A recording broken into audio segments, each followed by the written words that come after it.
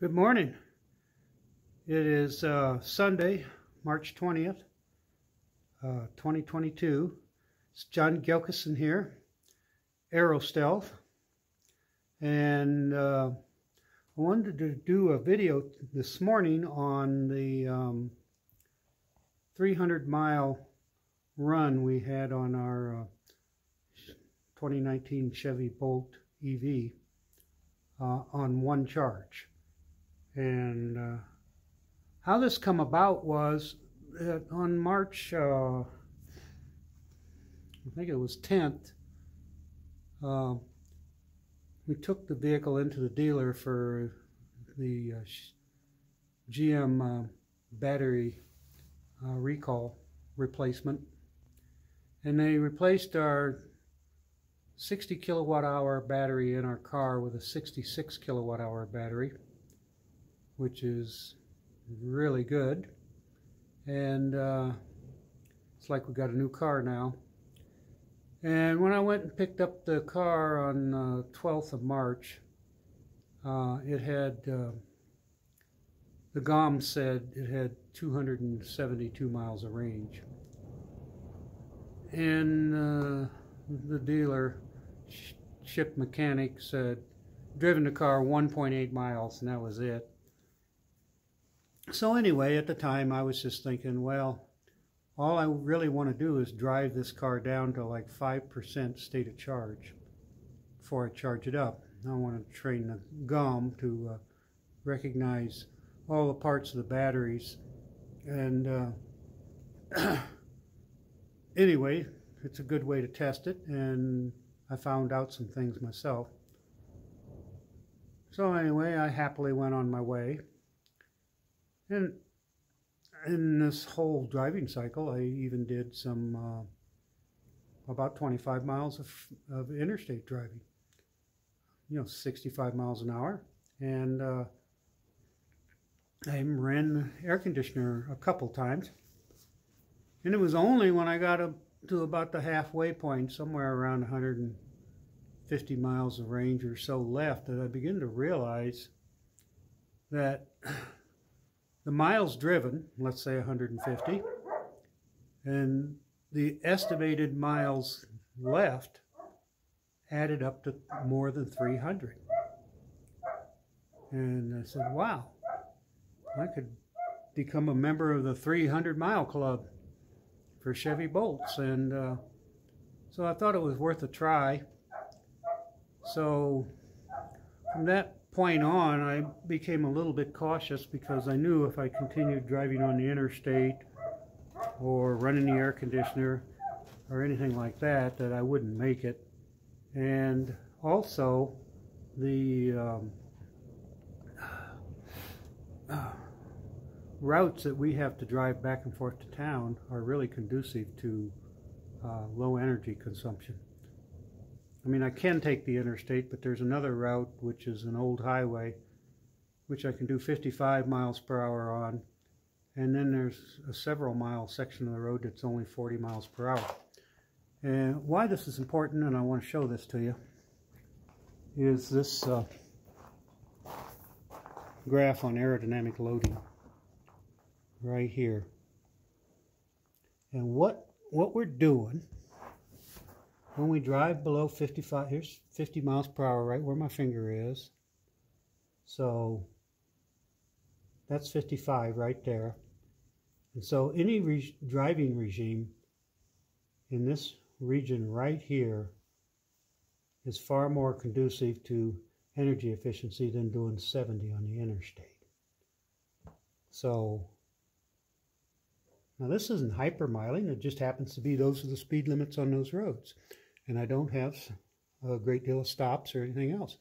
But even in the city, driving at 35 miles per hour and having stop and go traffic at lights, this car is really efficient, of course. The opposite of what a gas engine is. So the long story short is I made it. Yesterday I made 300.4 miles. And when I pulled into the garage, and then I took the data and plugged the car in to charge. see if I can get this so I'm not chopping off the top of my head. I wrote a blog on it right here, which is titled 300 miles on 60 kilowatt hours. And that's what the car reported. 300.4 miles, 60 kilowatt hours. And that turns out to be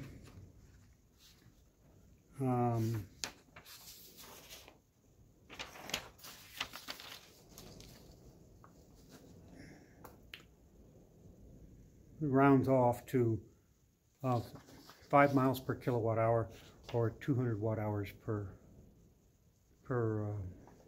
mile. And this is what you're going to have to do in order to reach 300 miles of range on a Chevy Bolt. And it turned out my EVSE wheel efficiency, EVSE two-wheel efficiency, was 151.65 miles per gallon. So that's what I had to average over the whole 300 miles. So now since I've charged up, it actually took 64.68 kilowatt hours to charge the car. So, but as you can see, this is my projected range. 306 miles this morning, which is what you get when you drive a really efficiency and then you recharge. The GOM's going to project higher efficiency for the next route, even though you haven't driven it yet. I could get in this car and hot rod it on the interstate and not get 200 miles of range. So there you have it. I was really pleased. It was kind of a white knuckle event, I'm telling you. I got in the car yesterday and I had 44 miles of range left, and I said, you know, I better get this done today, because as the car sets, it loses some of its energy out of the battery due to parasitic loads and so forth. And I said, just better go ahead and punch this out. And so I went down Donyana Road to town, which is a 45 mile per hour country road. It has some stops in it. And once I got to town, I turned around and came back, and I had to go to the post office in Radium Springs, which I did, but I still was about a mile short. I knew if I just drove home and got pulled up in my garage, I'd be at 299 miles. So I had to go about a half a mile or so past my driveway and turn around in order to get the job done.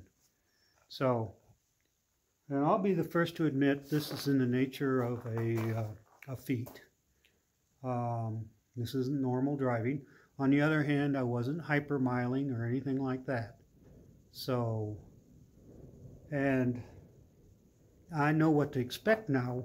When I got about a mile from my house, the car said it had 7 miles of range left, and then all of a sudden it went from 7 miles of range to just saying low. And it was blinking. I was at 5% state of charge, and the GOM was just blinking at me. And the car kept telling me I needed to charge it right away. So, as you can imagine, I went past my driveway and then turned around and came back. And our house sits on top of a hill. It's 80 foot of elevation change to get from the highway up to our house.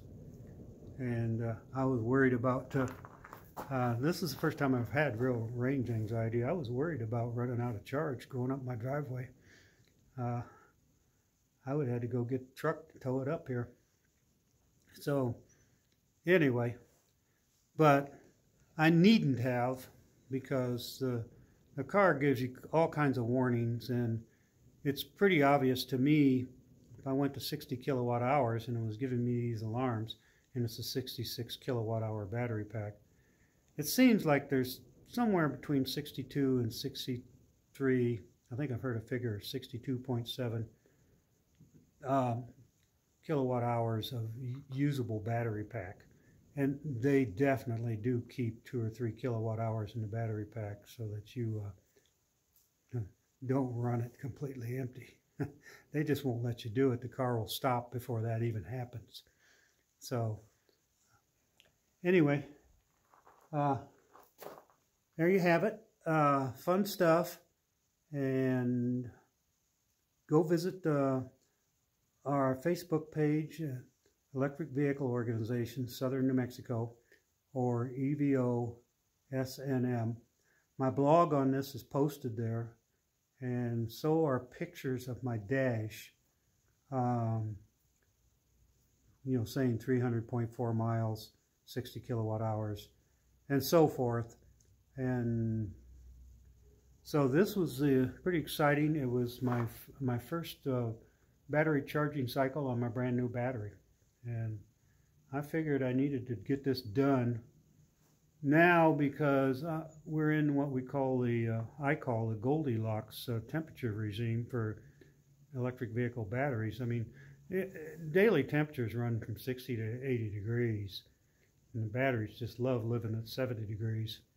And so this was, and it's a brand new battery, so I figured this is my best shot at pulling over 300 miles. And now I know if I go on a trip, I can leave the house with 100% charge, and I can easily make 200, 220 miles to a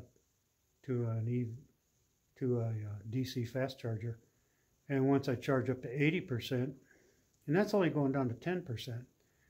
And once I do that, charge from 10% up to 80%, I still got at least 180 miles in between DC fast chargers. So traveling is just not a problem in this car.